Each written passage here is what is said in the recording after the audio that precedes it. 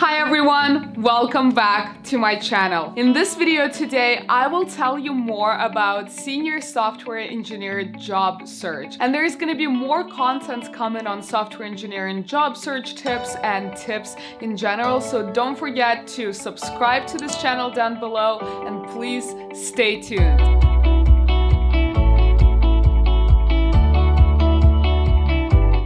There is something super exciting that me and my two friends have been working on for the past 2 months. We have put together a full-on course about senior software engineering job search, and it actually is completely applicable even if you're not at that stage in your career yet. The course is completely free of charge. We just wanted to share valuable information that all of us have and hope that you, our community, can benefit from it. If you guys want to check out the course, please go to jobsearch.dev. There is a ton of valuable information and resources there. Again, it's completely free, and I really hope that you enjoy this material and this course. And in this video today, I will give you an overview of what a senior software engineering job search looks like. And again, that is applicable to any other role, even if you're not senior in your career yet. So in general, if you're looking for a senior software engineering role,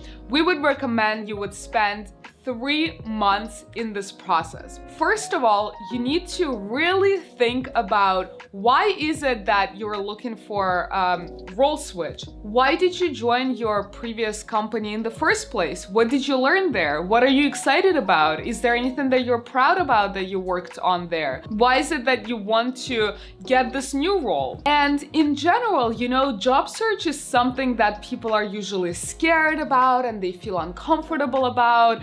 And you know, you just have to study a lot and try to pitch yourself and sell your experience. But in reality, you need to make that mind switch. When you're looking for a new role, you are actually leveling up your career, you are leveling up your compensation, you're building that community that's gonna help you to look for that perfect next role. Once you make that mind switch, things are just gonna change. You need to own it. You need to really own and be positive about, you know, why is it that you worked at that previous company, that previous job? Why is it that you're excited about your new role? Why is it that you want to learn all these new things? And what are the things that you're excited about and that you want to learn? So that is extremely important. Your mindset and your attitude towards this new stage in your life. And in general, of course, you need to put a short list of companies that you're most excited about so that you can focus a lot of energy and attention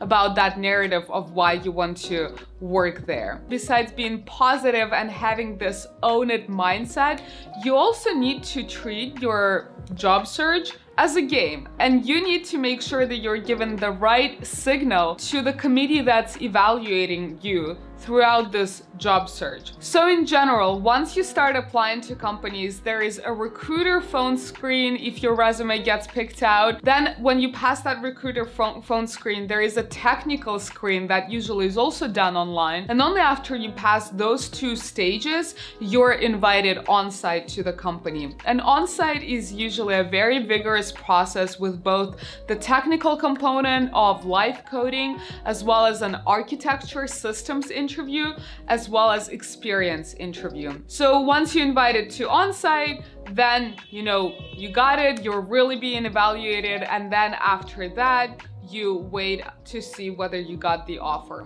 And throughout this whole interviewing stage, you're always giving signal to the committee, to the people that you're being interviewed by. You need to, you know, really tell your story, really tell it again from the positive side. Of course, you want to be yourself because you want to work in a workplace where you're accepted as, you know, yourself. You don't need to pretend to be anyone else. But at the same time, storytelling and having that narrative about why you're excited about the workplace that you're applying to is extremely important. In the coding coding section, people are evaluating how you think. They're evaluating, are you fast on your feet? Did you think about the edge cases? How do you think about solving a problem in general? How do you communicate? Communication is extremely important. You know, you're gonna be working in a team most likely. You need to be a good communicator. So you're giving off that signal. And then in systems interviews, you are being evaluated on how you think about scalability, how you think about building systems, again, how you think about different edge cases, how you think about approaching the problem,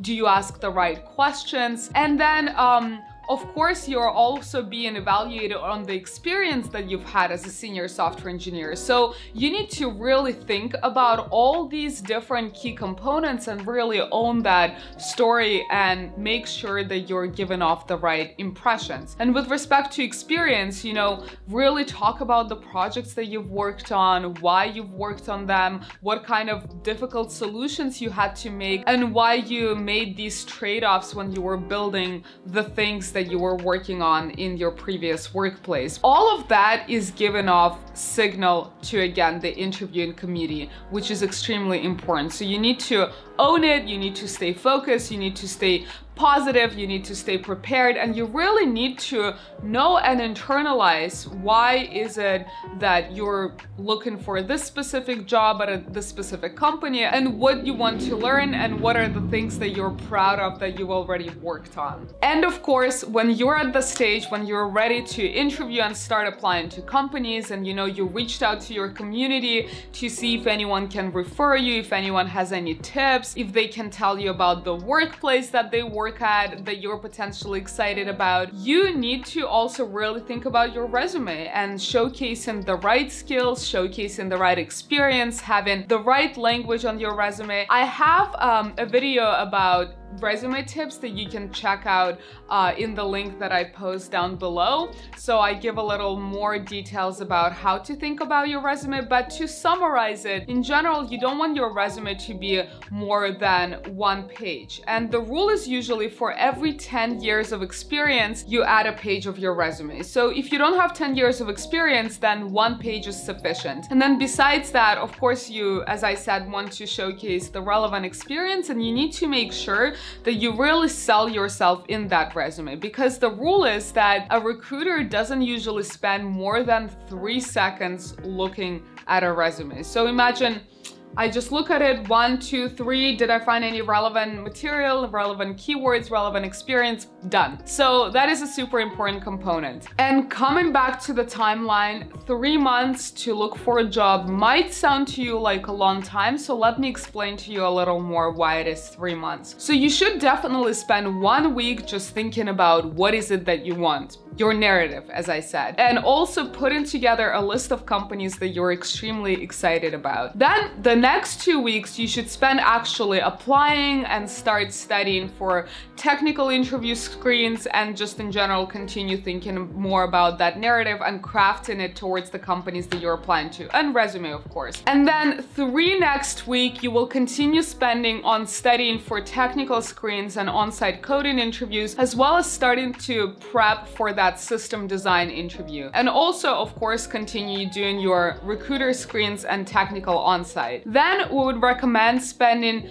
3 next weeks actually scheduling on-site. So you see that you really want to bucket everything together so that you're really methodological in the way you approach this problem or exciting problem of finding a new job. So that's why you want to have all your on-sites around the same time, and of course you continue prepping, you continue studying, and then finally you have 3 weeks to wrap up, get the offers. You know, offers are not gonna come to you immediately right after you interview. There's probably gonna be some time that the company needs to discuss internally how you performed, whether they want you to be a part of the team or not. So 3 weeks in total for that, and once you get the offers within those 3 weeks, you also start thinking about where you want to go next. Do you want to negotiate your salary, shortlisting, you know, all the offers that you got, and really making the decision. And of course, reaching out and leveraging your community to help you and elevate you to make that right decision. So that's the reason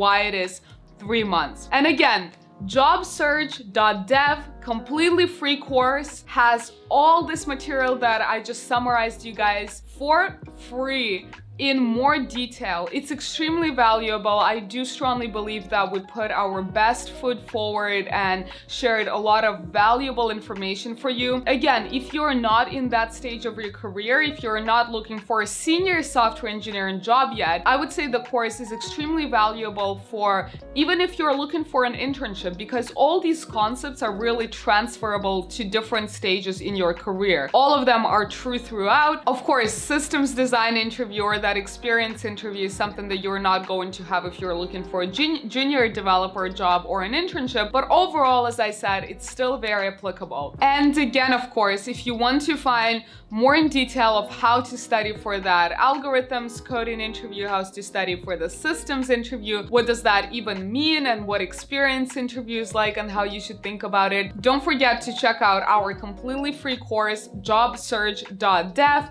You can enroll completely free of charge into the course, and I think there is a ton of valuable information that you will find there, and please give us feedback on it too. Comment down below please to also let me know what is that one thing that you really struggle with respect to looking for a job as a developer. That would be extremely useful. I always read my comments. If you're just at the start of your software engineering journey and you're still figuring out how to learn to code, you can go to lifeofluba.com/code